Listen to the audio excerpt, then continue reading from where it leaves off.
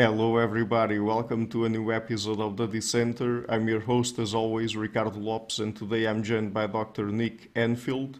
He is professor and chair of linguistics at the University of Sydney and director of the Sydney Centre for Language Research. His research on language, culture, cognition, and social life is based on long-term fieldwork in mainland Southeast Asia, especially Laos. And today we're going to talk about his latest book, which is Language versus Reality, Why Language is Good for Lawyers and Bad for Scientists. So, Dr. Enfield, welcome to the show. It's a pleasure to have you on. Thank you very much for having me. So, tell us first about the premise of your book. So, what did you set up to explore there? So the original premise of the book is that language is both destroyer and creator. And in fact, that was the original title that I had for the book, before the final stage. And the idea is that we think of language as this kind of system for coding information, but really what it does is, of course it does do that, but I was quite interested in seeing how it is, on the one hand, quite poor at capturing information compared to the experience that we have of the world. So in that sense, it destroys and strips down what we see and what we experience, while on the other hand, being this incredibly powerful tool for creating social reality, for creating social relationships, for maintaining social coordination. So those two ideas, that language is a destroyer on the one hand and a creator on the other, kind of led me, as I wrote the book and as I completed it, to this kind of phrase that language is good for lawyers and bad for scientists. The idea there being that these are kind of other elements of the same point I was just making. The problem for scientists is you're trying to capture the truth. And when I say scientist, it's a metaphor for, anybody who is seeking the facts. Mm-hmm. The fact that language strips down and kind of distracts gets in the way of really sort of trying to find the facts.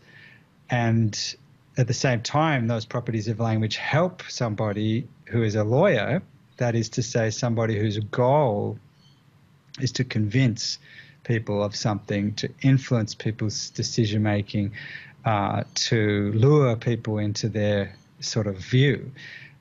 This is no disrespect to professional lawyers. Again, it's a metaphor for the idea that, you can defend a proposition when you may or may not know whether the proposition is true, or maybe not even, you don't even care if it's true or not, but you take a position and you defend it. And language is good for that purpose. And in fact, part of what I say in the book is that it's really designed for that purpose, because it allows us to highlight certain aspects of what we're saying, distract from certain other aspects of what we're saying, all in the name of influencing people and directing their attention to where we would like it to go. Mm-hmm. And in that way, language is connected to reasoning, right? At least according to the evolutionary account of reasoning by Hugo Mercier and then Sperber. Reasoning also evolved for much more for convincing people than to getting at the truth, right?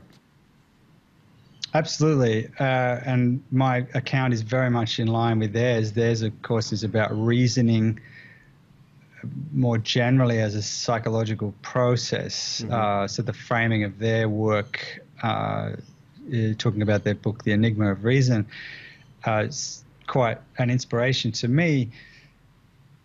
They are talking about, in a sense, the kind of private psychological processes that one goes through, when you are doing a test in a psychological experiment, or you're making a decision based on some limited information. They have this very nice account where cognitive biases, they look like a real problem when you analyze people's cognition from the view that they are processing information to make good decisions. And their whole argument is, oh, no, that's not really what thinking is kind of evolved for. It's really about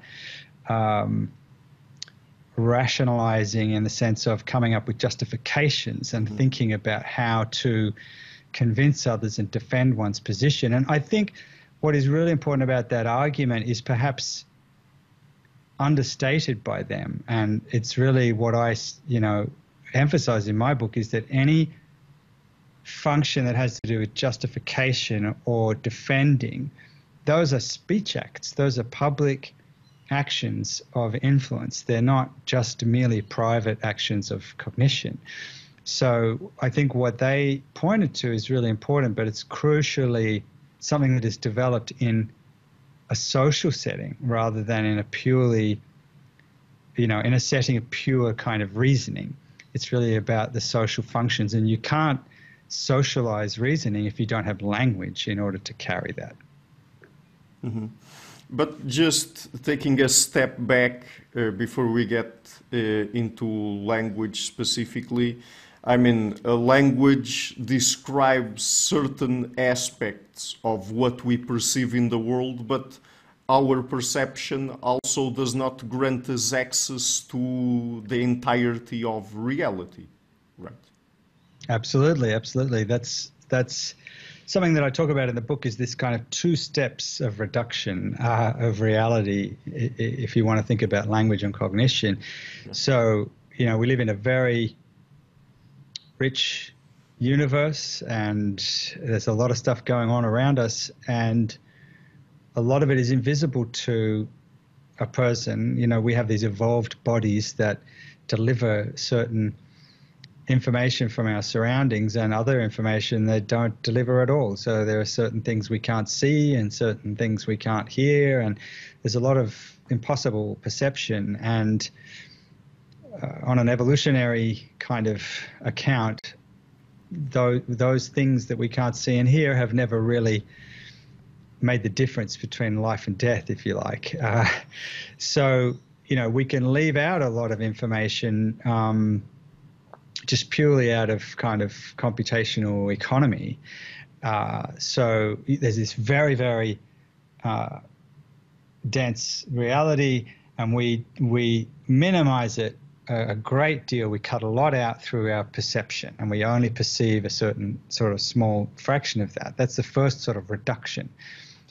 But then of all the things that we can perceive and all the distinctions that we can make, language is again making a massive reduction from that. So, you can see many hundreds of thousands of distinctions, if not millions, in color, but you can't get anywhere near that amount of distinctions in the language for color, and so on. So there's very fine perceptual distinctions which are already a subset of reality, but they are massively reduced once again by language. And I think what's important, what I try to argue in the book, is that these two reductions are really doing two very different things. The first one is about reducing complexity for decision making by an individual body in an environment, and that's a sort of a biological evolutionary imperative. And the second sort of reduction is really about what has evolved in a community as a code for coordination. And I'm talking here about the language, the words in a language, or the idioms in a language. The evolution of our perception and the evolution of our words are running on completely different principles, right? One of them has to do with, natural selection from a biological standpoint, and the other one is not based on the individual organism in quite the same way. The other one, that is language, is really crucially about social coordination. Mm-hmm. Yeah, explain a little bit more that idea of language as a sort of interface for coordination. So one of the points that I've kind of tried to emphasize in my work is that if you look at any piece of language, if you are a linguist or an analyst of language and you try to study the meaning of words or a construction that is in language, you have this piece of data that you're observing. Some person uses the word and you discover it in this language. Well, every single bit of language that you discover it only exists because it has been passed on through the history of that community. It's been learnt by children in the community and it's continued to be used. If it wasn't being used, you wouldn't have the word. It wouldn't exist. It wouldn't circulate in that community. So if it's being used, it must be used for some purpose. So any word that exists in a community is circulating, and every time it circulates, every time a person uses it, it must be serving some kind of function. And that function has to do with whatever purposes, social purposes that people have at a given time. So it's a very simple example would be some kind of a request to pass an object. You know, I'm in a kitchen with you and I say, pass me a spoon.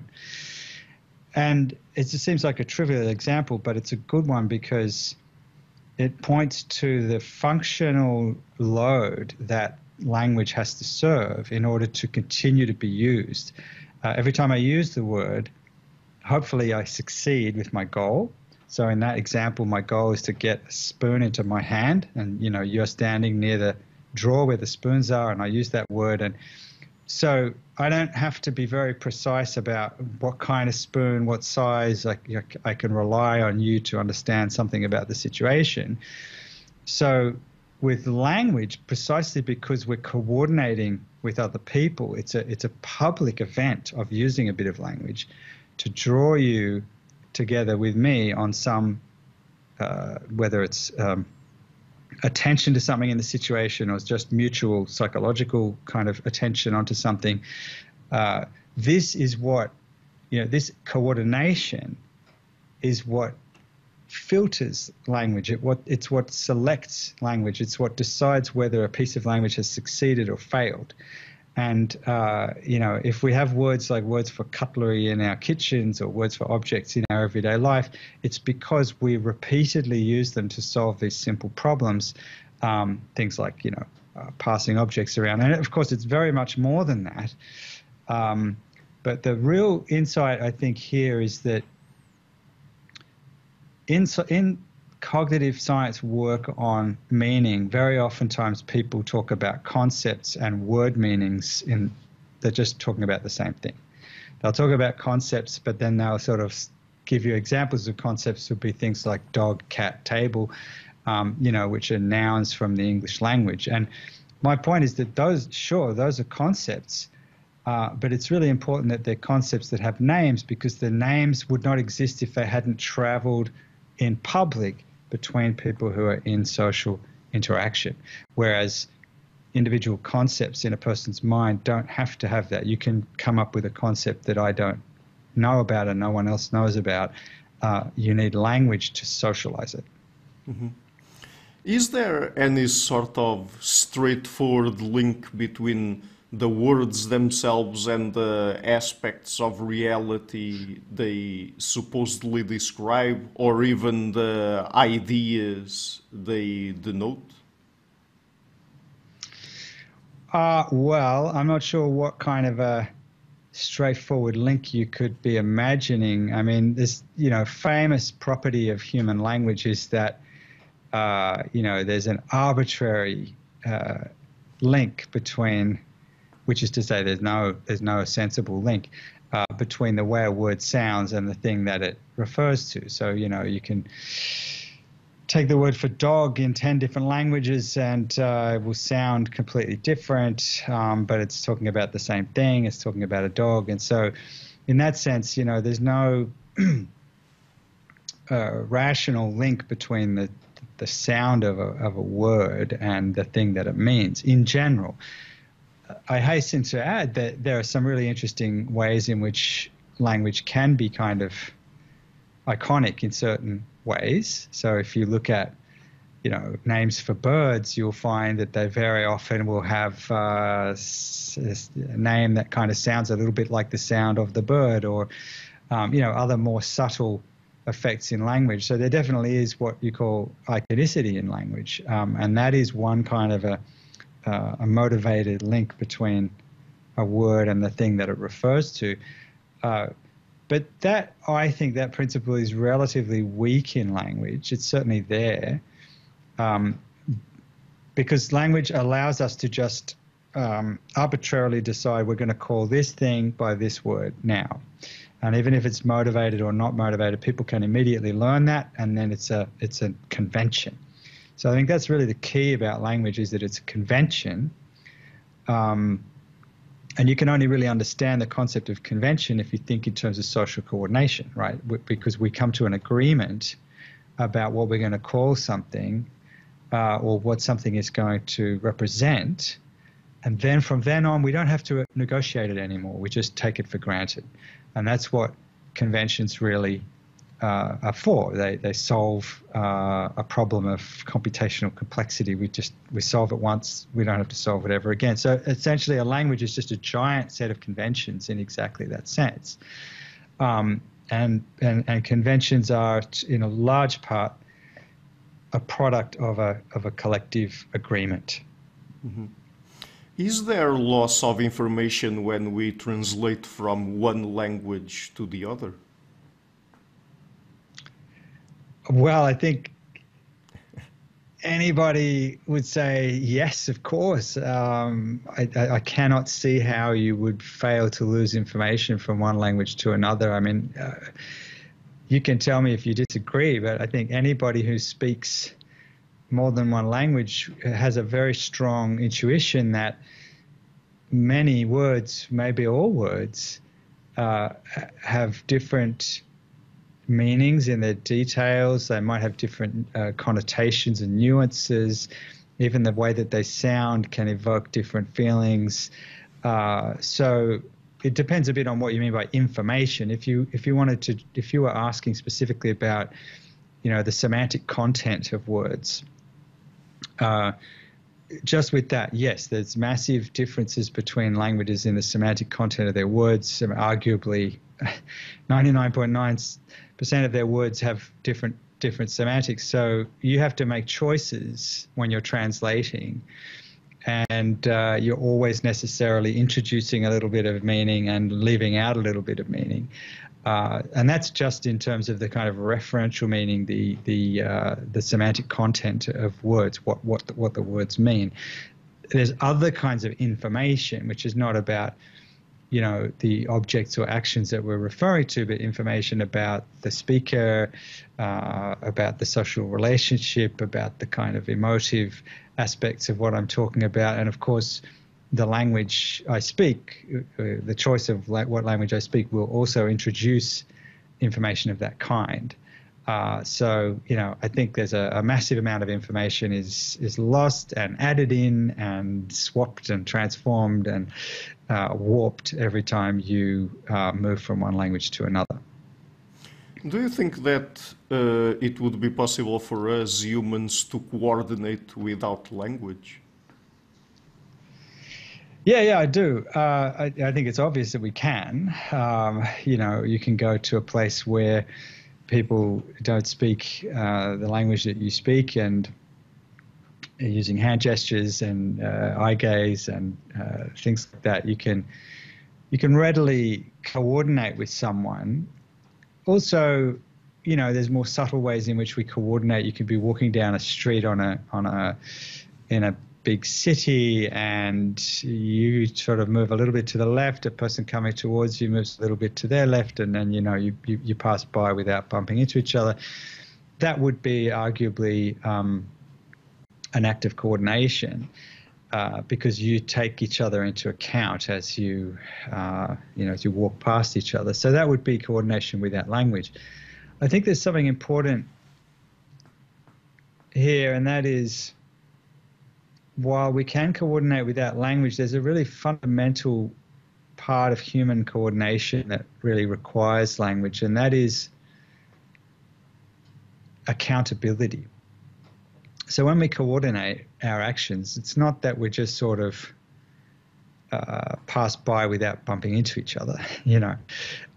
That's sort of part of it, but coordination becomes much more interesting in human life when it's regulated by accountability. And by that I mean that you enter into an agreement with someone to coordinate in a certain way to solve a problem in a repeated fashion. So, for example, we drive on, the right-hand side of the road, and that way we don't bump into each other.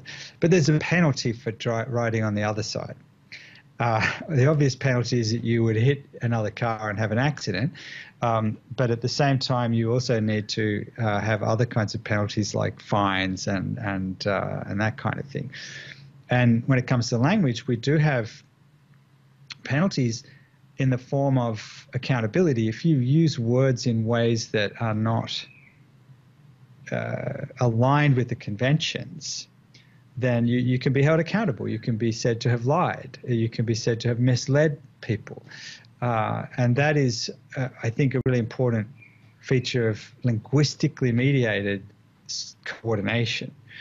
And that is that even if you're not speaking while you're coordinating with each other, if something goes wrong, then you can use language to regulate and to mediate the coordination itself. So, I mean, I think one of the things I talk about in the book is the way in which language is what allows you to build social reality. And this draws on work by the philosopher John Searle, who makes a very strong case that social reality is created by a human language. You can't have human social reality without human language. And I think that that's true insofar as we're talking about accountable coordination, right? So that means that you're using language to set up an agreement, the kind of convention we're going to follow here, but also crucially, and this is something that John Searle doesn't really talk about, crucially, if the agreement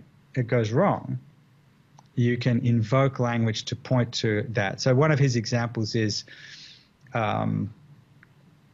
property rights, basically. So you put a line between this bit of land and that bit of land, and you say that's mine and this is yours.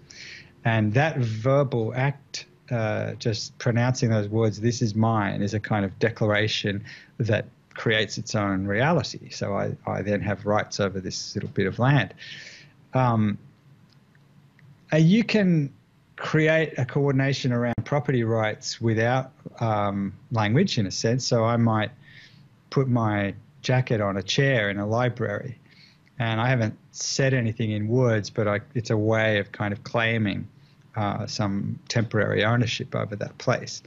And what's important is that claim doesn't just say I own this spot, but it means I have the right to hold someone accountable for trying to take this spot over. I'll say, oh, hey, that's my spot, that's my jacket there. And I need to use language to invoke that unspoken agreement. So a lot of our non-linguistic coordination is actually like that, I think, that it is done in a kind of abbreviated form, but under the surface there's always the possibility of bringing language in to police the coordination in some sense. Mm-hmm.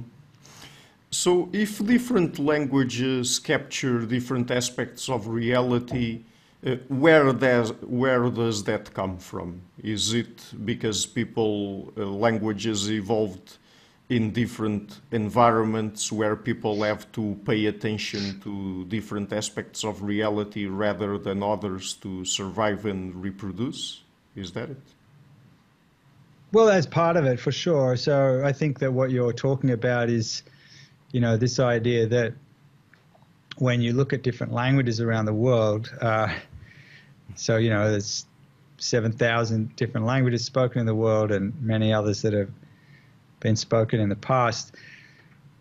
And sometimes they have really very different vocabularies and different sets of meanings that they would encode. So in one language there might be a very rich vocabulary for plants and life forms that grow in the forest, and in another language you might find that people know a very small number of plant names, and that might correlate with where the people live and what sort of lifestyle they have. So in some environments you might find a lot of biological diversity in the local setting. You know, the people live in a forest, and in the other environment, not so much diversity. People live in a big city.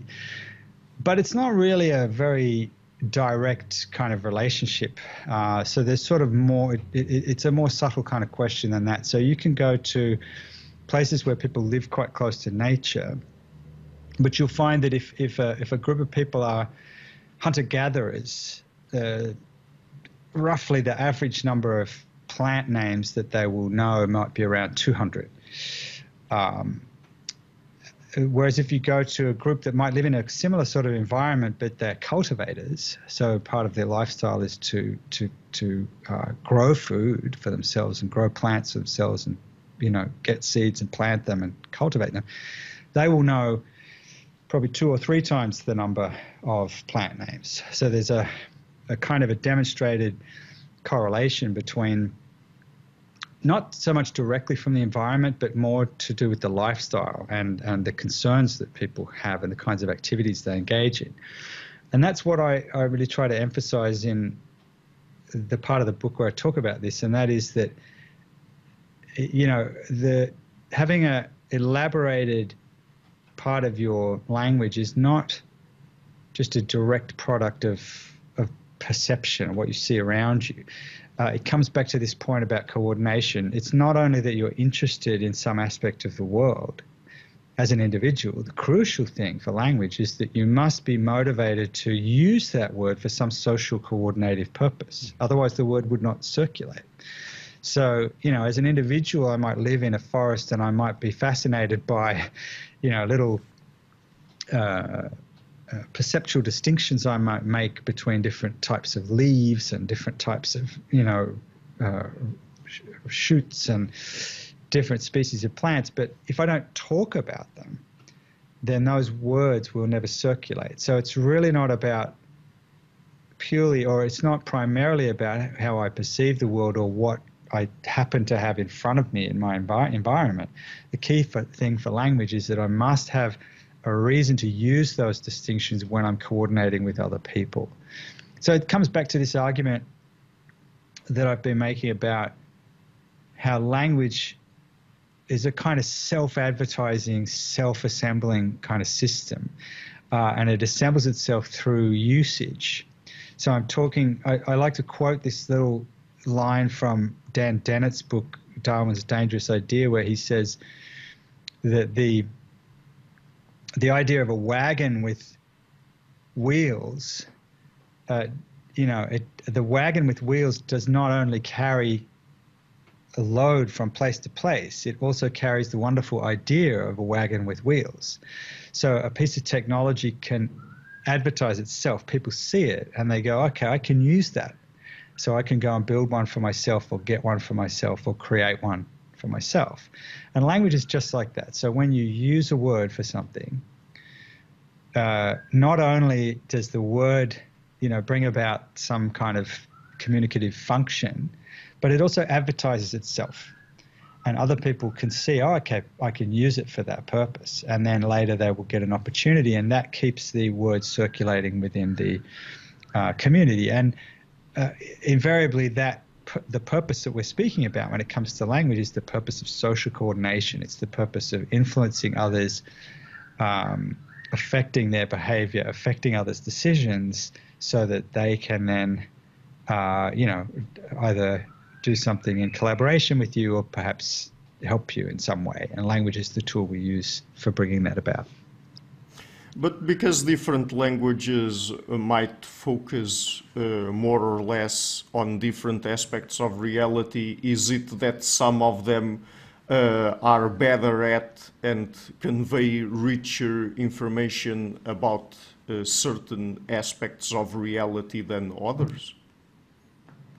Yeah, I think that's clearly true. It's just empirically known that some languages allow their speakers to be more precise about certain kinds of things. So the work that's been done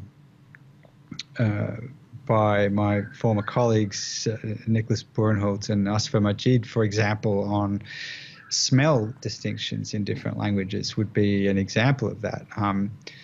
So we have this incredible sense of smell. We can smell a massive variety of distinctions, a massive number of distinctions, but most languages have very small vocabulary, and that's an example where people have studied languages that have a bigger vocabulary than, say, English, in terms of, basic terms for different smells. Dutch would be another example, like English, of a language that's pretty poor. It doesn't have a lot of ways of talking about smell. Speakers don't agree that well on how smells should be described, whereas in languages like the Jahai language of Peninsular Malaysia, you find that there are many more words for smells, and they're used in a much more consistent and sort of useful way by the speakers of those languages. So the answer to your question is yes, indeed. That would be just one among many examples of how languages can allow you to be, one language will allow you to speak in a more detailed, fine-grained way than another language about a particular domain. That doesn't mean, of course, that you can speak with great clarity about that domain. I mean, the example I just gave you is a difference between, 2 words and 10 words for smells, whereas we actually have, hundreds of thousands of noticeable differences in smell that we can perceive. And the same goes for things like color and especially in the visual domain. So we find in any specialized domain, I've been talking about just sort of everyday language, or the kind of language that any native speaker of a language would know. But if you just look at any specialization, there are words for objects. You walk into a mechanic's shop and, you pull apart a car engine, and all these objects, all these pieces, I don't even know what they are. But a mechanic will have a very fine vocabulary for referring to those different parts, and they'll have a very fine vocabulary for referring to, an object that you show me 10 objects, I say, oh, that's a bolt, or that's a screw, or some simple word like that, and they'll say, well, actually, no, there are 10 different things here, and they can give you the term for each of those things. So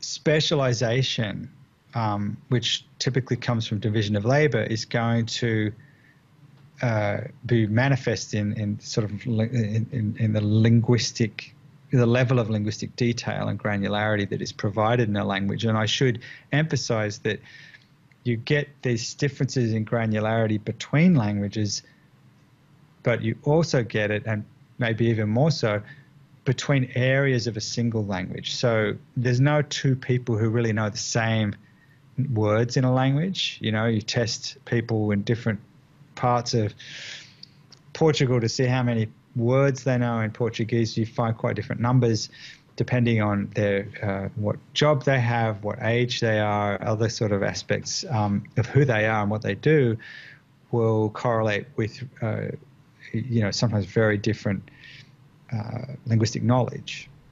Mm-hmm. So what is priming, and what sort of psychological effects does it have? Well, priming, this is a big field in the psychology of language that is not my area of expertise. But in the book, I talk about, the basic idea of what priming is and how it works in relation to the idea that language can be used to mess with other people's heads in some sense. So basically the phenomenon of priming is where you hear let's say you hear a word. Let me give you an example. So,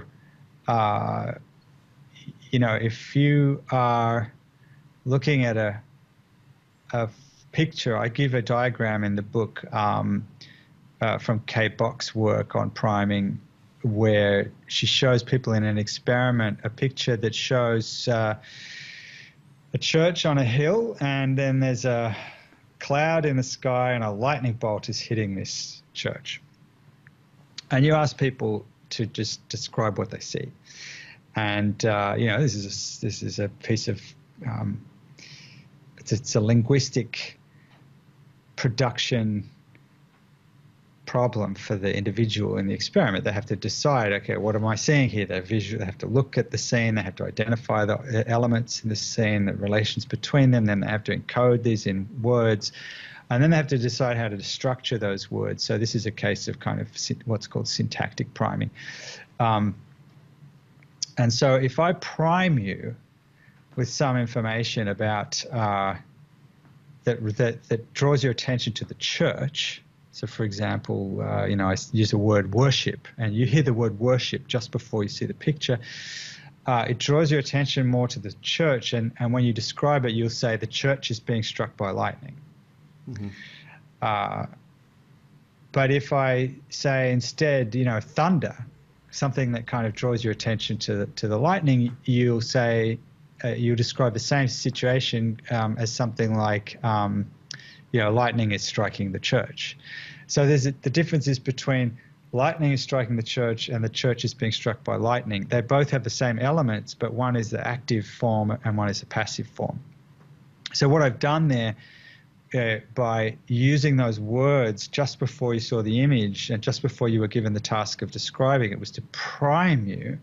That is to sort of push you in one direction or in another direction. So that's priming for kind of decision making and how we describe something. Another really simple example is, I show you a photograph. This is kind of very basic psycholinguistic research. I show you a photograph of an object, and your task is just to name the object as quickly as you can. So I show you a guitar, and you say guitar. And this all happens, in less than a second. Now, if I show you another picture just before you see the guitar that is shaped like the guitar, like a tennis racket, or that has some, even better, it has some functional similarity to the guitar, like a violin, you will actually produce the word guitar more quickly. You'll be primed that the word guitar is somehow activated in your mind, and then you're able to perform the task of accessing that lexical item more quickly. So priming, there's a couple of examples of priming where the basic phenomenon is that you are using some bit of preliminary information that either distracts or sort of heightens the awareness of a person to some part of the scene or to some way of thinking about the scene or some aspect of what's, where their attention is in their mind, which then affects their interpretation, or it affects their production, or somehow their performance of their decision making when they're using language. So these are experimentally controlled kind of effects. But I think what's interesting about them is that if you can see those effects in an experiment, those effects are happening all the time when we are in conversations, right? So every time a word is being used, it's pushing us this way and that way in terms of what we're paying attention to. And then as we respond, we're being, our responses will have been to some extent affected by whatever we were just primed by. Mm-hmm. So do you think that, for example, when certain political activists are worried about the language people use to refer to, for example, minority groups of disadvantaged people, that they are right to worry about that and perhaps try to linguistically frame things in a new way and care about the kinds of words people use to refer to those people? Well, I think yes and no. It's interesting because you get two kind of very strong reactions to these questions. I mean, the question you've raised has to do also with what we would call framing. These two things are very closely related. I mean, you could argue they're the same thing, really, that framing is a choice you make about how to describe something. And we're talking about political activists will be quite concerned often about what is the appropriate way to describe a certain situation. Mm-hmm.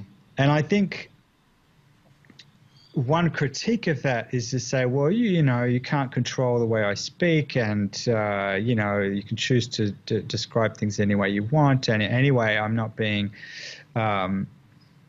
inaccurate, and so don't try to control my language for political reasons. But at the same time, you can come back and say, well, there's actually something quite important about the kind of ethical dimensions to this. So, I mean, one example would be looking at one of the examples that I talk about in the book is looking at the language that is used around the reporting of domestic violence in newspaper articles. So there's a wonderful book by Jane Gilmore called Fixed It, where she looks at how, headlines in news stories about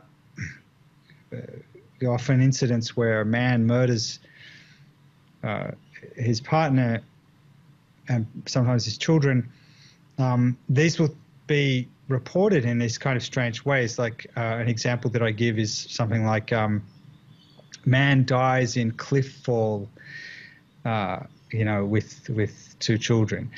And when you read the story, you find out, well, the man murdered his wife and then murdered the children, and then they all jumped off threw them off the cliff. A terrible story. And the point there is that, the way that it's framed in the headline does not reflect what happened. Now, it's not false. In that example I just gave, it's not false to say that the man died in a cliff fall. It's still a true description of the facts, but there's an ethical argument which says, you should be including certain information. So in that kind of case, I'm certainly on the side of those who would say, certain things should be said and certain things should not be left out when you're trying to describe a situation, because you can never be truly neutral about how you describe a situation. I'll give you another example, which is from a legal setting.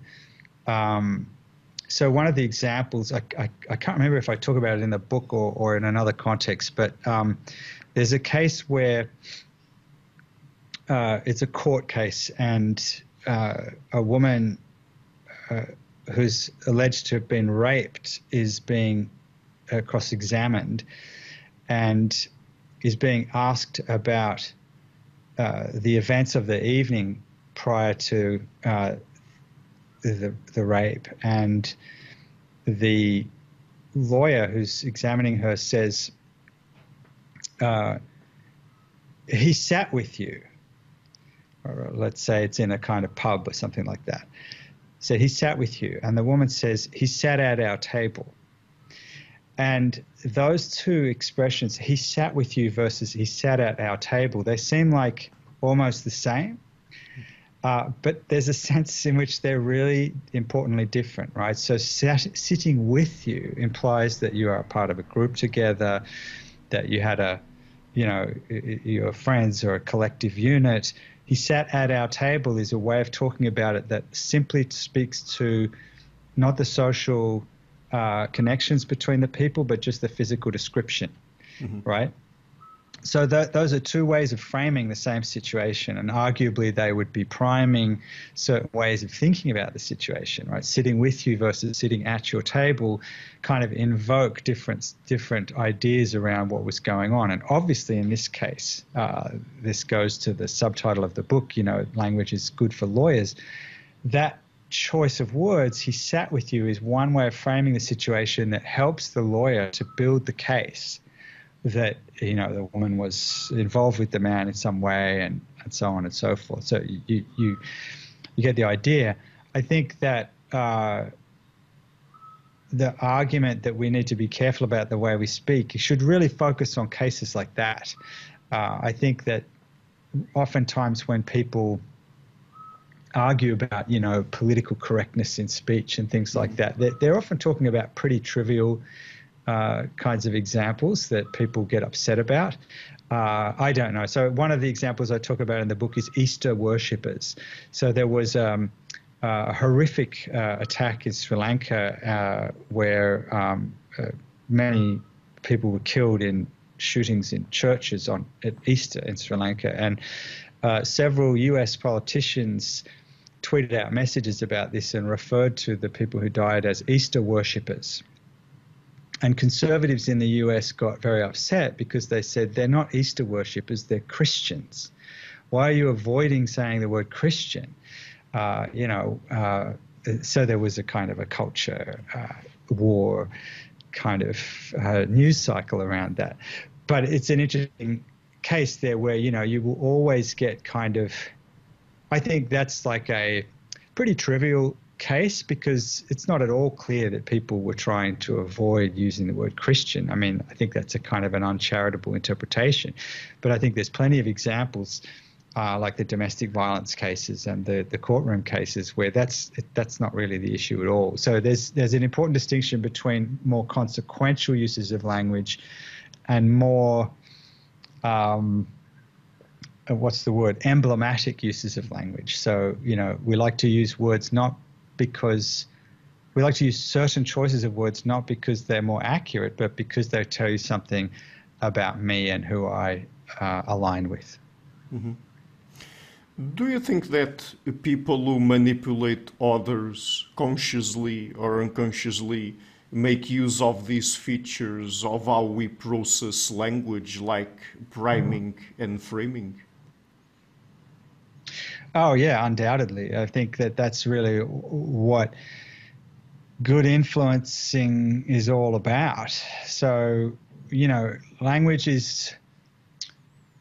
I think it's important to remember that language is fundamentally runs on the same principles as any form of animal communication. There's a famous article by Krebs and Dawkins in the 1980s, which lays out a theory of communication that says communication in animals is a device for manipulating the other, exploiting the other to use their muscle power for your benefit. So it might be things like, an anglerfish has a little light there and you exploit the attention, the interest of the other creature to get it to move into your mouth. You don't have to do anything, you just catch them.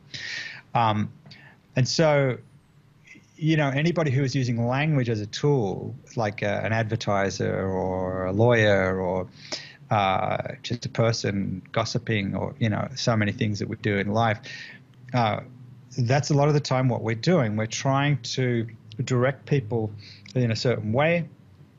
Often that is to our benefit. It might also be to their benefit. So oftentimes it's cooperative, but it should always be to our benefit, or it will likely be to our benefit.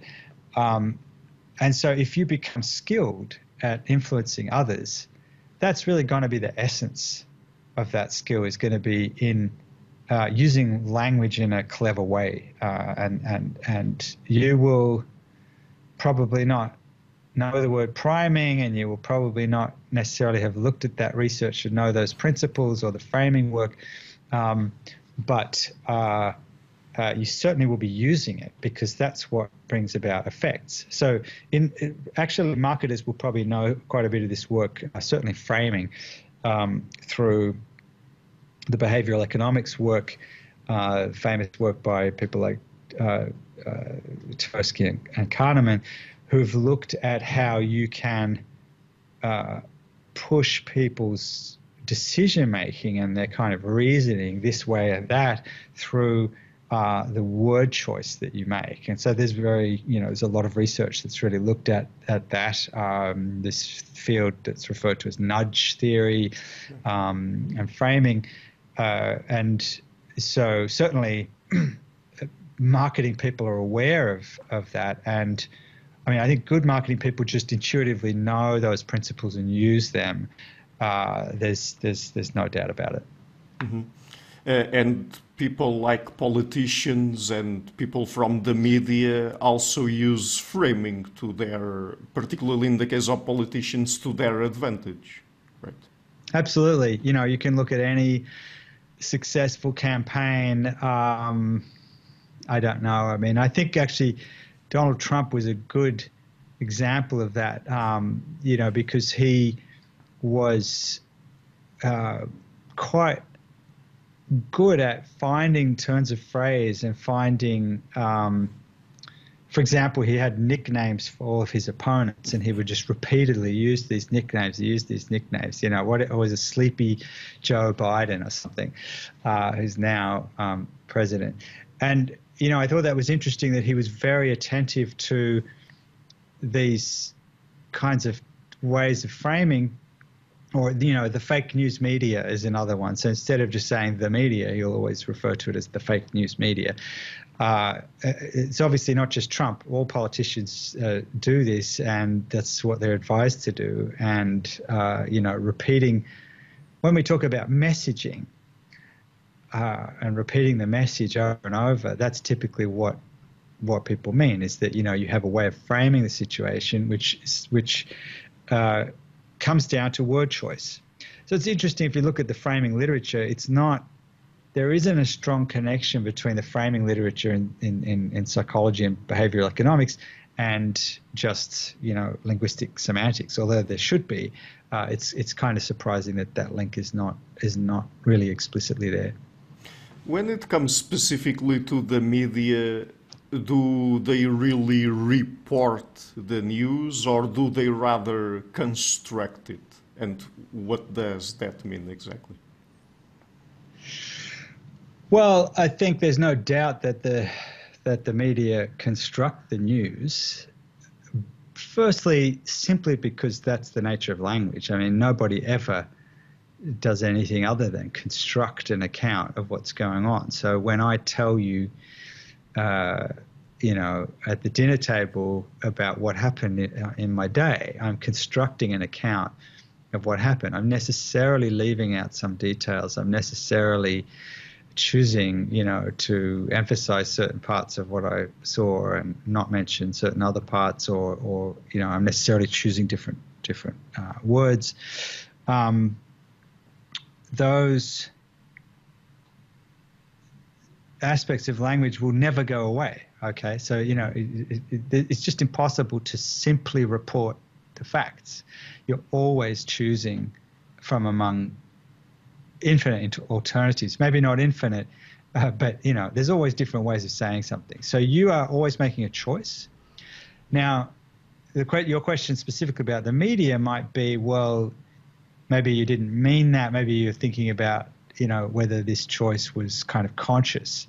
So often we look at the newspaper and we think, okay, the editor of the newspaper has a kind of political agenda.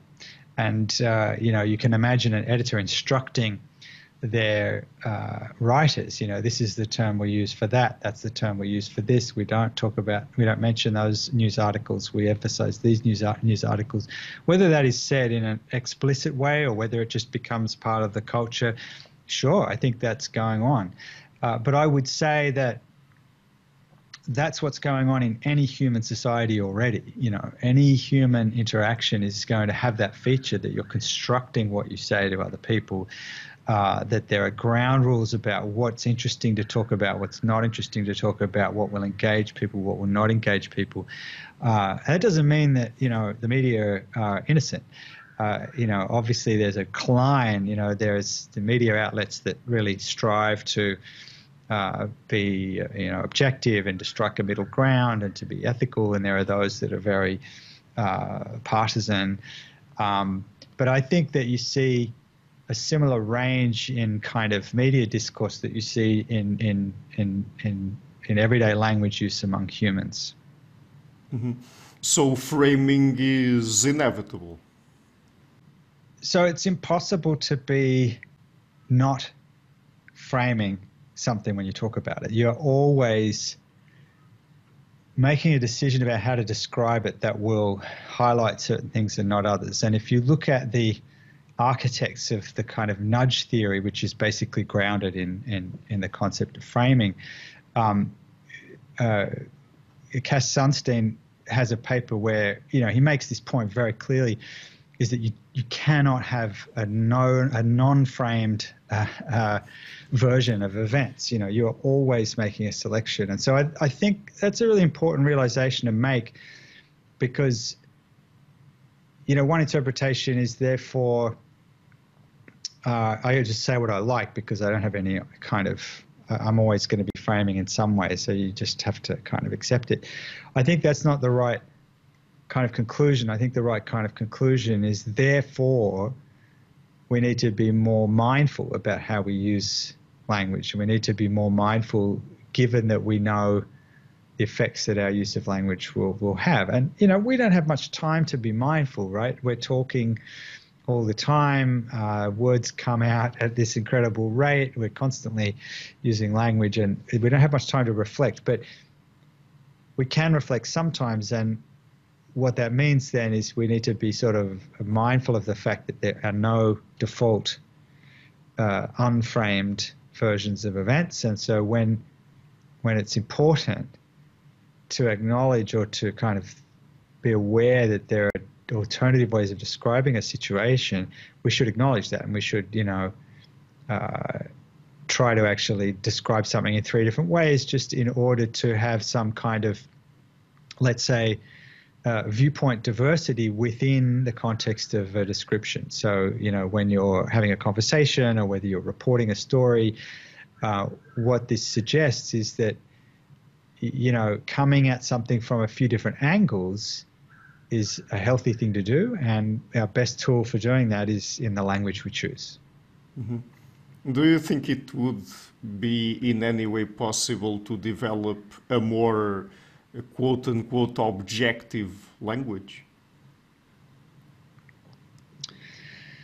Well, perhaps you could, but it would be at a great cost. I mean, you know, it goes to the famous work by George Orwell, 1984, where he kind of lays out this vision of a totalitarian government that tries to control the language, and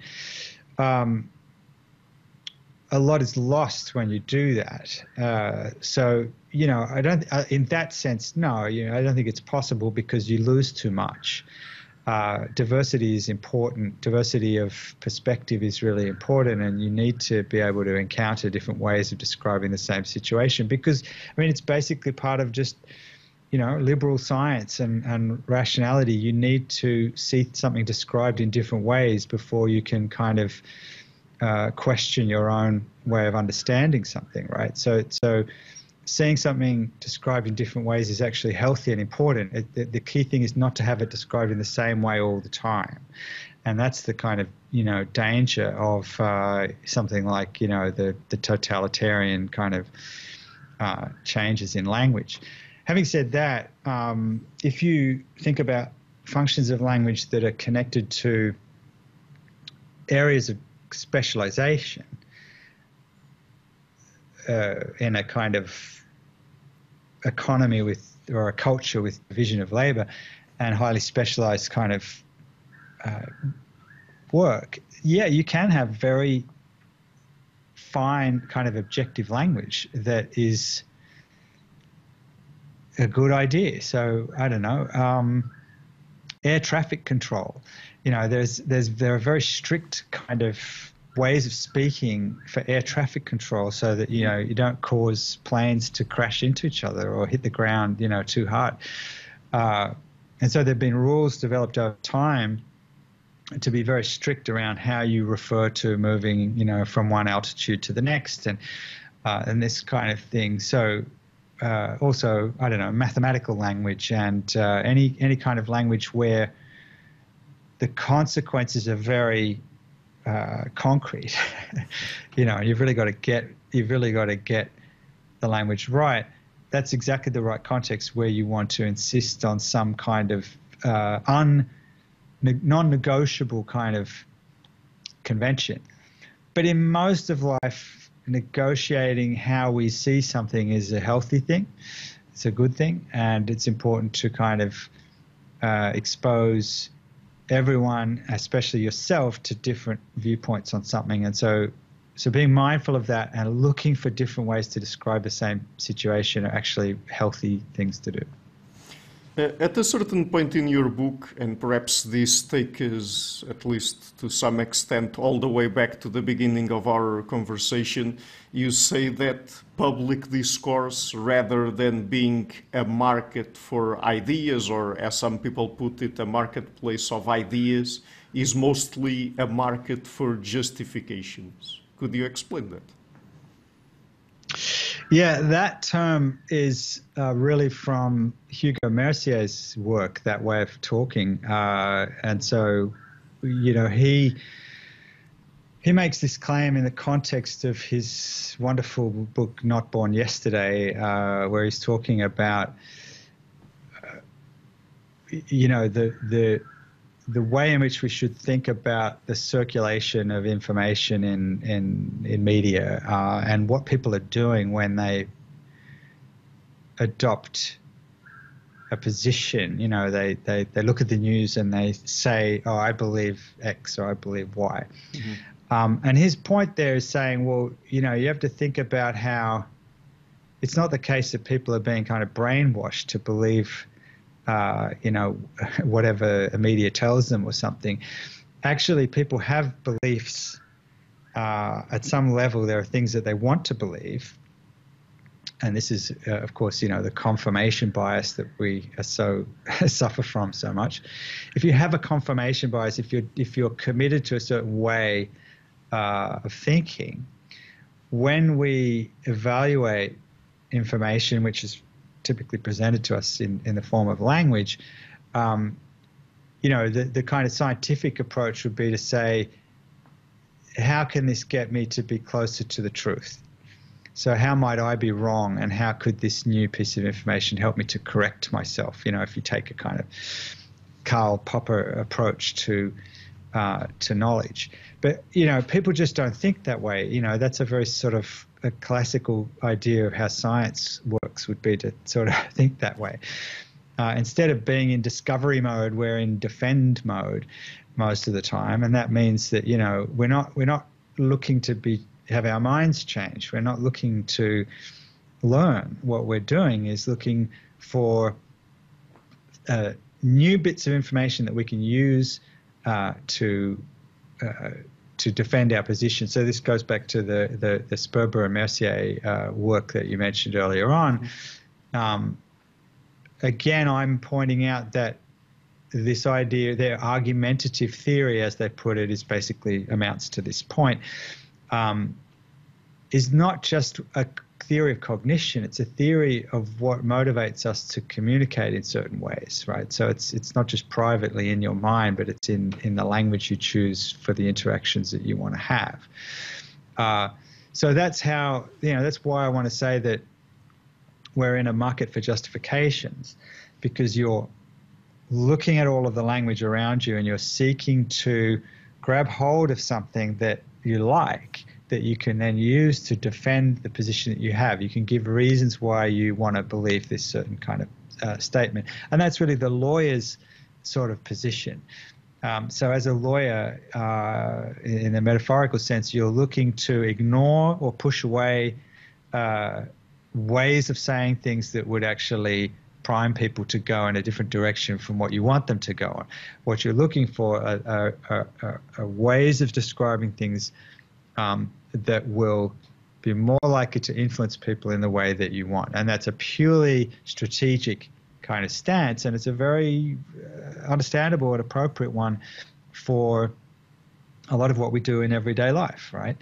But of course, our lives are quite diverse, and sometimes the information that we take on and that we spread can have really bad consequences, and that's obviously what the problem is in this sort of modern media discourse, fake news, and all that kind of thing. But this answers your question about the idea of a market for justifications, and I think it's a really important insight of people like Sperber and Mercier, that any sort of hope for a kind of liberal science, rational view on the circulation of good quality information in the interest of knowledge, has to kind of grapple with that dual status of information that flies around in the form of language. Either we can use it to learn something and to get closer to the truth and to critique our own way of seeing things,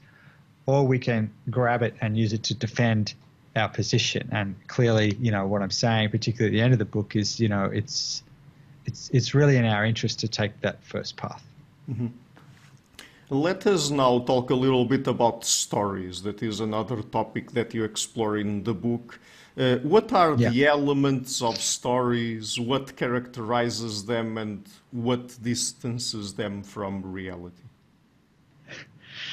Yeah, so it's interesting. So the whole section of the book is about stories, and I've spoken to quite a few people. Maybe we just run out of time every time, but I haven't had much opportunity to talk about the section of the book that's about stories.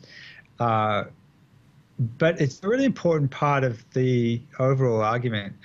So the argument, as you asked me earlier on, is really about how language distracts you on the one hand, and takes away from reality in some certain ways. But on the other hand, it's constructive. It's this force that builds, that adds to our lives in these interesting ways and creates creates new realities, creates relationships.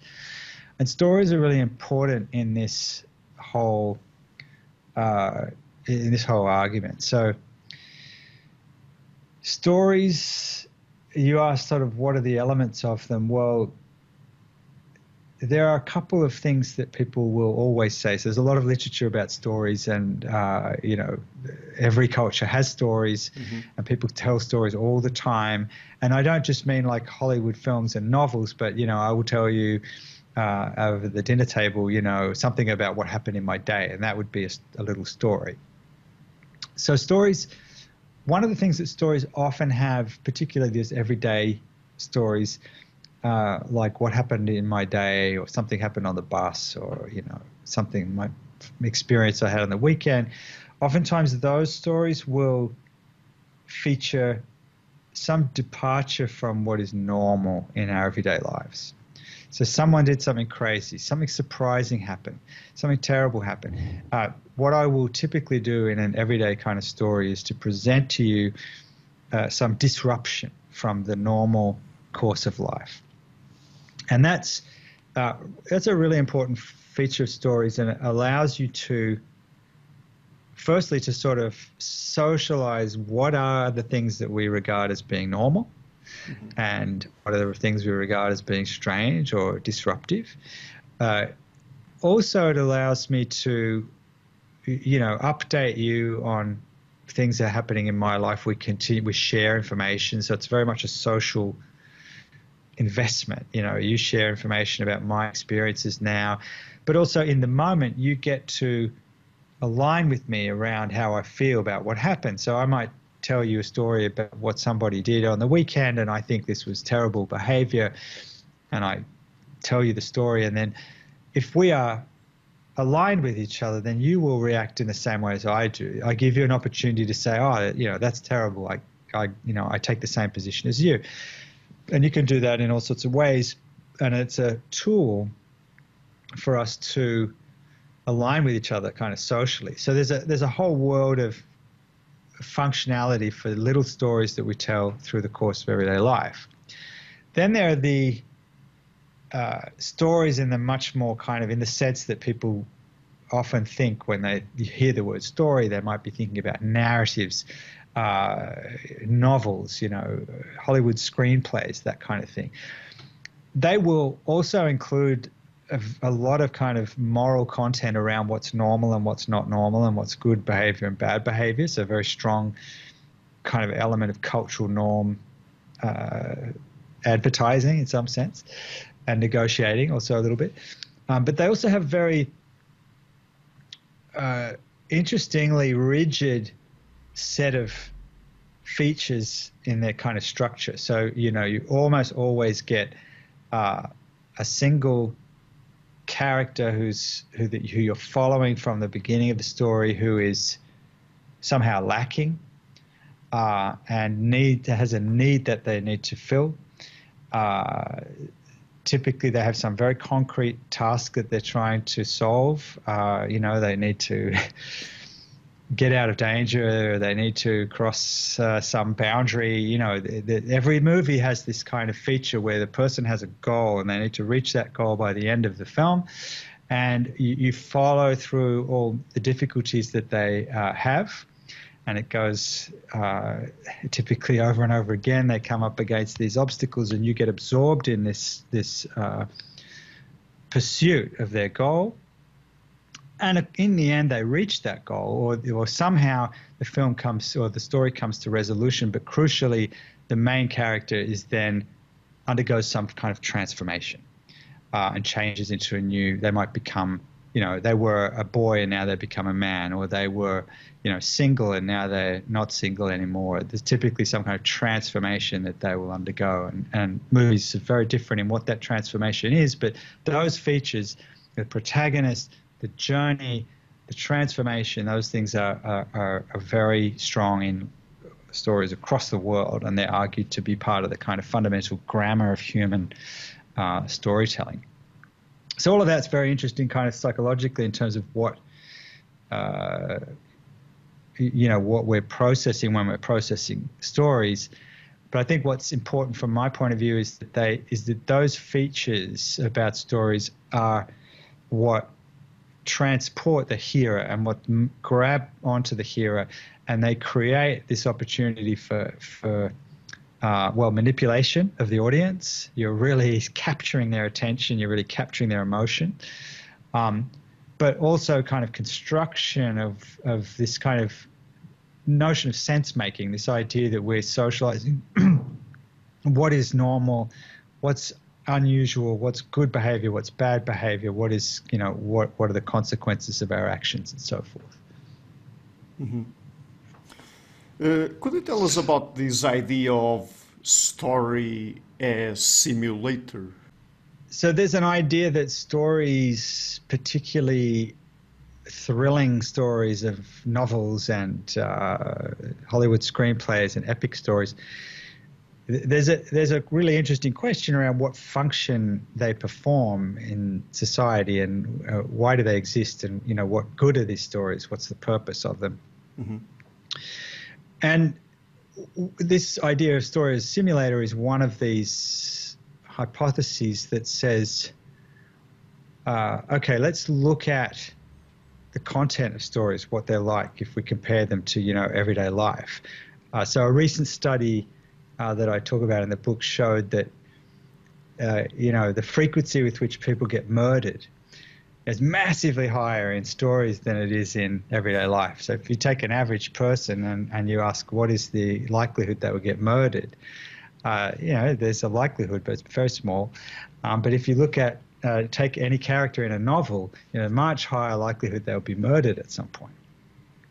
And so on for all of the other kind of ordeals. So if you look at movies, look at novels, it's very often the case that the characters are going through these intense ordeals. There's a lot of danger, there's a lot of, murder, and much more intense things happen than would happen in our normal everyday life. And, the question, of course, is why? Why is it that we are looking at these kind of incredibly intense events and stories? And one argument says, well, it's like a simulator for the mind, that you are able to experience that in a certain way, and you're able to get into the mindset of someone who's going through those experiences, and you're able to imagine and perhaps, well, in the sense it's like a flight simulator, right? You get transported by this, and you actually can train your mind a little bit and your decision making and your emotions around, what would you do in that situation? And that is somehow useful because, of course, you might, we all get into dangerous situations at some point, But we don't want to train in truly dangerous situations, right? We want to learn what we might do or what we should do in ways that are not going to be dangerous to us, right? So there are many other things in nature that try to avoid, in animal communication, for example, in fighting, signaling for fighting among animals. Very often what animals are trying to do is to avoid fighting, but to just, signal that I can beat you, so don't fight me. And then if you can avoid a fight, then everyone wins. So it's a little bit like that you can actually somehow gain from the experience of someone else's ordeal without having to actually go through the ordeal yourself and undergo the danger. That's kind of the basic idea behind it, and behind the sort of simulator for the mind idea. And you see that, with Hollywood movies, what's kind of random, right? Who knows what kind of dangerous situations we might find ourselves in, and probably not going to be like a Hollywood movie. But you get a lot of storytelling, for example, between parents and children. Mm-hmm. And parents, if you look, I talk about in the book about a study where parents, the researchers looked at the kinds of stories that parents tell to their children. And, they're typically about formative experiences, important decisions that the parents made, experiences that they had where they, essentially they don't want their kids to go through those same experiences. They want their kids just to go straight to the lesson, right? And not have to have the risk, of the danger there. Similarly, I look in the book at sort of myths that get passed down from generations that also have to do with averting dangers. So I talk in the book about the stories that are passed around in areas close to the sea, for example, around the Pacific, so in Japan, where there are traditional stories that instruct you, if you see the sea run out, then you should go to higher ground. So there's a story where, an old man sees the sea run out, and all the people go down to look what's going on. And he goes up to his house on the hill and sets his house on fire.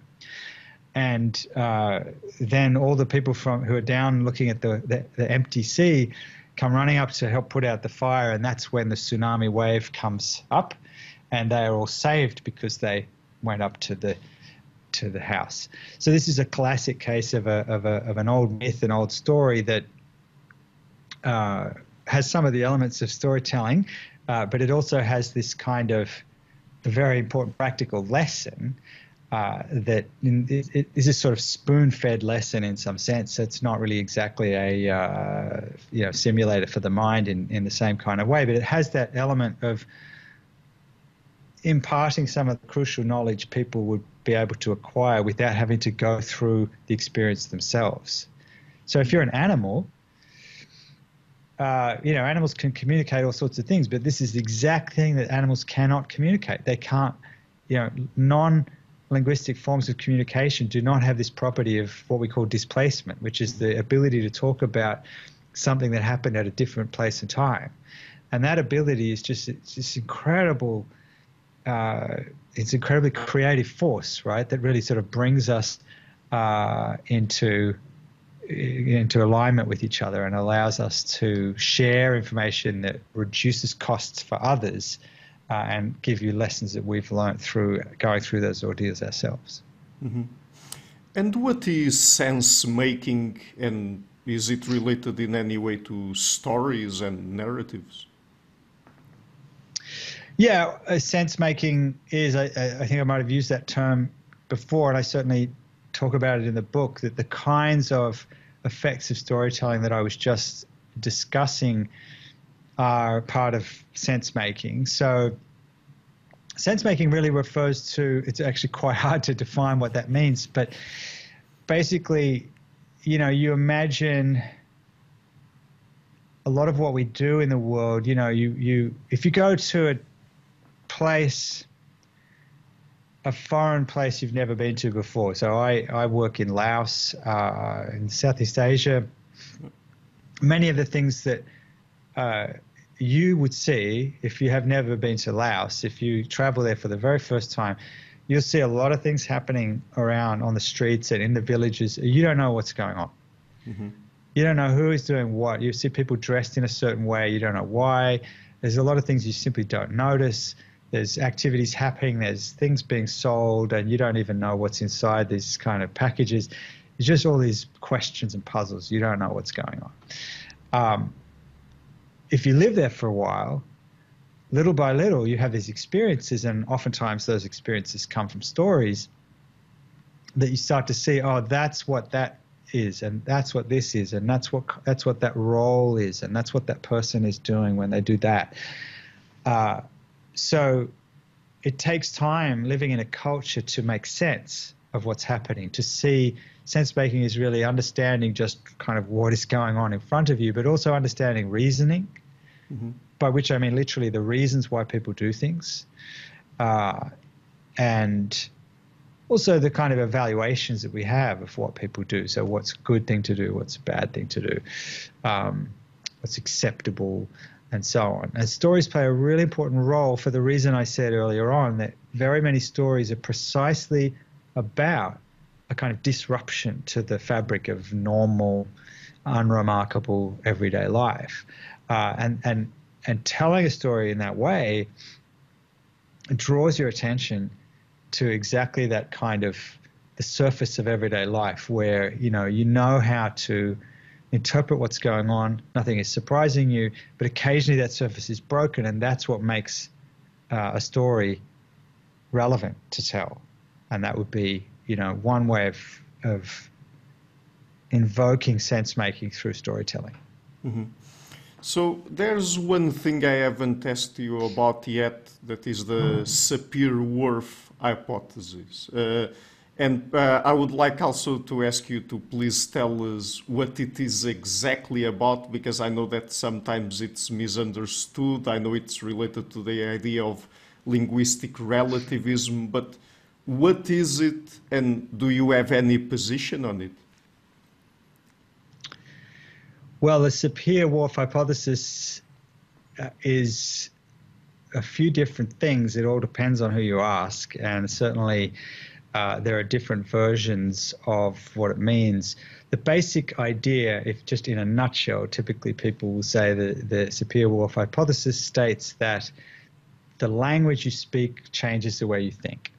Mm-hmm. So, if you one person speaks English, another person speaks Portuguese, another person speaks Hopi, they will think differently because they speak these different languages.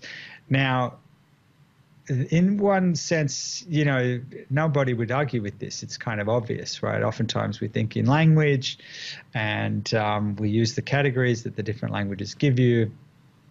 And so in some sense, yes, our thoughts can be different because of the language. But if you look at the original claims by Benjamin Lee Whorf, well, it's kind of a little bit more nuanced than that.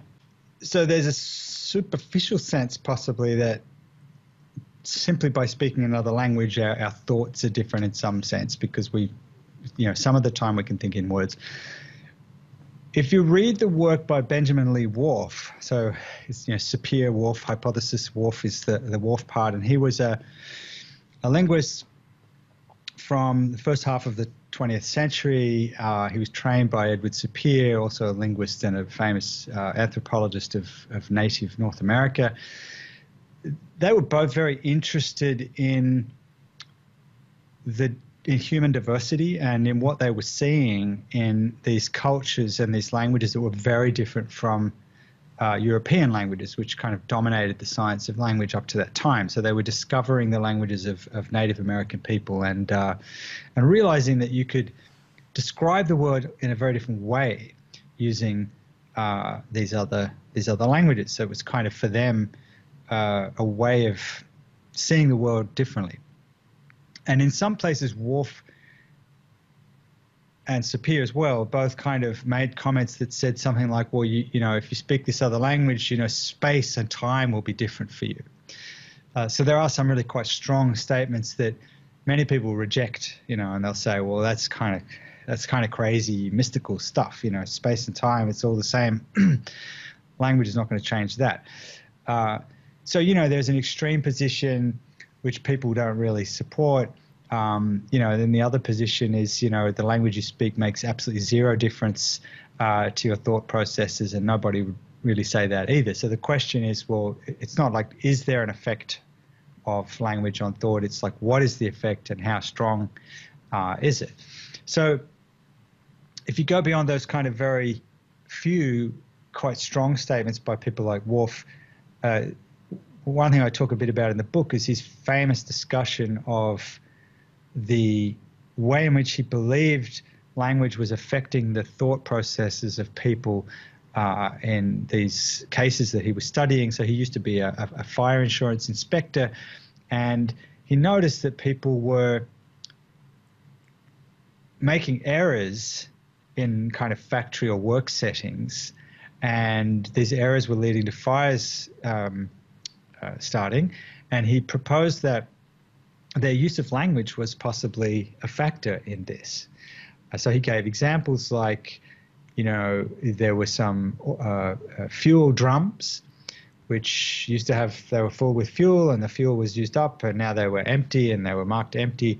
But people smoked cigarettes around that space because they thought it was safe. The drums were empty, but actually they had vapor and they exploded, and this caused a fire. Or another example, people were careless with this substance called spun limestone. So, stone sounds like it's just rock, it would never burn, but actually it's a substance that does burn, and people were not safe using this substance. And he gives similar kinds of examples. So what I think is really interesting about that is kind of two things. One is that it's a kind of priming and framing effect that gets people to think about what they're seeing in a certain way, and it draws their attention away from things they might not be paying attention to. So if you categorize something as a kind of stone, then if you don't know any better, then you're going to apply the same kind of reasoning that you would apply to stone. It's a simple effect of categorization. You throw out certain information, and then you can reason using the bit of information that's left. So that's one piece of it, is that you're actually kind of discarding information through categorization. And I think that's one interesting piece, is that there's a kind of psychological effect of categorization through things like priming and so on. The other piece I think is really important is that, coming back to points I made earlier on about language as a source of justification. You asked about the market for justifications. And we've been talking about language being good for lawyers. What's really interesting about the Whorf's examples that people don't talk about much is that they are elicited in a context of exactly that. It's people justifying their actions, people explaining to the insurance inspector why were they careless with cigarettes around those drums that have fuel vapor. Well, then they give an account using language. They say, oh, well, they were empty. Or they say, oh, well, it was limestone. I didn't think it was going to burn, etc. And so it's not simply a psychological process of reasoning. It's also how do I use language to reach for a justification for my behavior that's going to do the job, that's going to, mean that I will not be convicted of a crime, or that I will not lose my insurance coverage or something like that. I talk in the book about several other sort of legal examples, and I think that this is part of the Whorf story that is not really talked about very much, the strategic use of language for actually justifying action, rather than purely the idea that linguistic thinking is that we're sort of like a slave to linguistic thinking. So to come back to your question, there's a very strong version of the Sapir-Whorf hypothesis that not many people really unquestioningly support, and that is the idea that we're kind of prisoners of our language. We can't possibly think beyond that. That's not true, but there's also plenty of evidence that through exactly these kinds of effects like priming, overshadowing, framing, nudging, all of these things which are completely accepted in behavioral economics and cognitive psychology, those things are driven by language, right? They're driven by specific differences within a language like English. Well, if you can drive cognitive processes, if you can prompt and nudge decisions one way or another by a choice between two words within a single language, then it follows that because we know different languages are semantically structured differently, that you're going to be able to nudge people in different directions based on which language they're speaking, right? And just because you have a variation within a language that can have the same effect doesn't mean that you don't have linguistic relativity effects. They're there, but they're a species of a higher or of let's say a broader kind of effect, which is really fundamentally comes down to framing, whether you're framing, the differences in framing are drawn from choices you have inside a language or choices you have across languages. Those functions are going to be there. And I think, on this point, one thing I'd want to say is that the question around framing, there's really two sources of variation, right? If I frame a situation in a certain way now, one source of variation is my intention right now in this interaction. I can choose different words right now, okay? So I could take that view, I could take this view, I could frame it that way, I could frame it this way. So that's one sort of context for variance in framing. Another context is a more historical context, a more historical frame, right? All my choices right now, so we're speaking English, all my choices come from the history of the English language and all of the communities that have used it.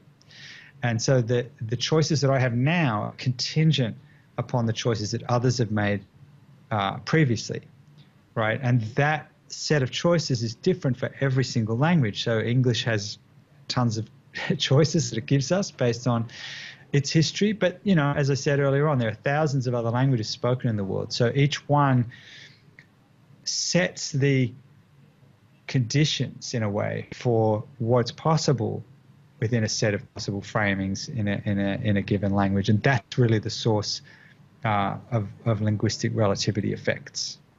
Mm-hmm. So one last question. Do you think it's possible for us to determine what would be the best way of talking about things, the best words to use in particular areas and with particular goals in mind, like, for example, within the domain of science, getting at the truth, describing reality as objectively as possible? Do you think we can do that and we should do that?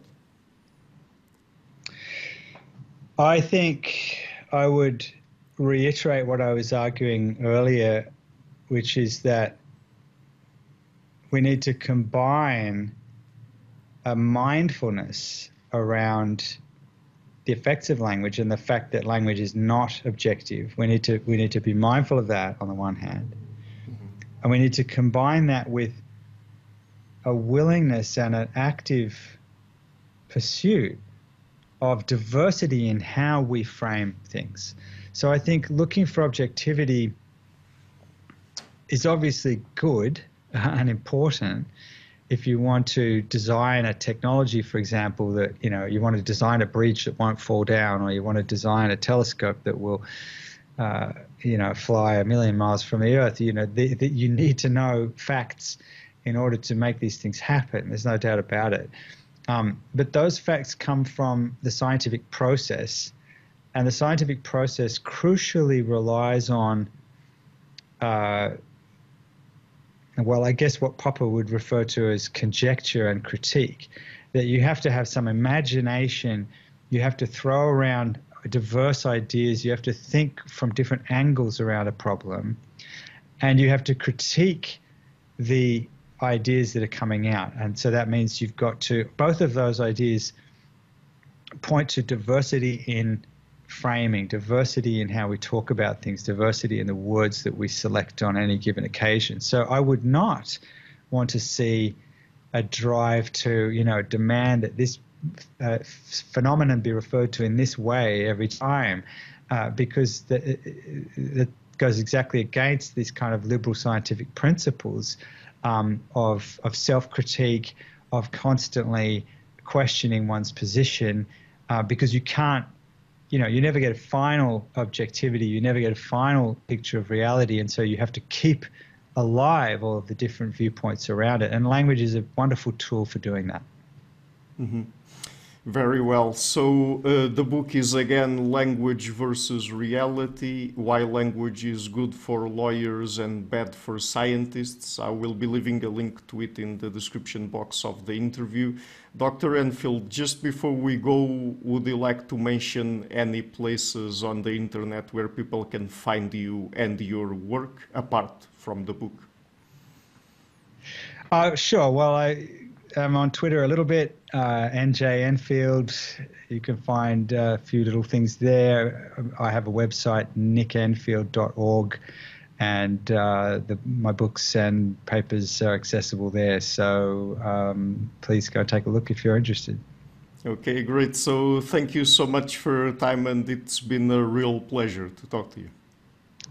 Thank you very much. It's been a great conversation. Thanks.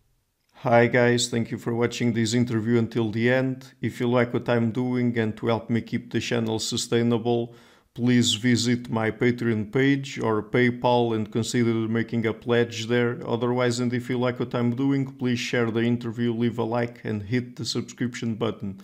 The show is brought to you by Enlights, Learning and Development Done Differently. Check their website at enlights.com. I would also like to give a huge thank you to my main patrons and PayPal supporters, Karen Litska, Anne Blanchett, Parago Larsen, Lau Guerrero, Francis Ford, Hans Frederick Sunda, Ricardo Vladimiro, Craig Healy, Adam Kessel, Olaf Alec, Jonathan Wiesel, Jacob Klinkby, Matthew Whittingbird, Arno Wolf, Tim Hollesy, Enrique Alenia, John Connors, Paulina Barron, Philip Force Connolly, Jerry Mueller, Herbert Gintis, Rutger Voss, Bo Weingard, Rebecca Newberger, Goldstein, Dan Demetriou, Robert Windaga, Rui Inácio, Arthur Coe, Zup, Marco Neves, Colin Holbrook, Susan Pinker, Bernardo Seixas, Pablo Santurbano, Simon Colombo, Jorge Espinha, Phil Cabana, Mark Blythe, Roberto Iguanzo, Michael Stormir, Eric Neumann, Samuel Andreev, Tiago Nunes, Bernard Dugny, Alexander Dunbauer, Fergal Cusson, Evan Bodrenko, Hal Herzog, Don Ross, Jonathan Librand, Oslin Bullitt, Nathan Nguyen, Stanton T, Samuel Correa, Eric Hines, Mark Smith, J.W., João Eira, Tom Hummel, David Sloan Wilson, Yacila Deza Araújo, Eden Solon, Romain Roach, Dmitry Grigoriev, Diego Londoño Correa, Tom Roth, Yannick Punter, Adana Rusmani, Charlotte Bliss, Nicole Barbaro, Adam Hunt, Pavel Ostaszewski, Nelek Bach, Catherine and Patrick Tobin, Al Ortiz, Guy Madison, Gary G. Hellman, João Linhares, Lida Cosmides, Saima Afzal, Adrian Yegi, Nick Golden, Paulo Tolentino, João Barbosa, Jules Price, Edward Hall, Edin Bronner, Franca Bortolotti, Gabriel Pons Cortez, Ursula Litska, Denise Cook, Scott, Zachary Fish, Tim Duffy, and Todd Shackelford. My producers Cesar Webb, Jim Frank, Lucas Staffini, Kian Gilligan, Luís Caetano, Tom Vanegdam, Curtis Dixon, João Linhares, Benedict Mueller, Vega Guidi, Sardas France, Thomas Trumbull, and Nuno Welder. And my executive producers Michel Rugieski, Rosie, James Pratt, Matthew Lavender, Sergio Quadriano, and Bogdan Kanivets. Thank you for all.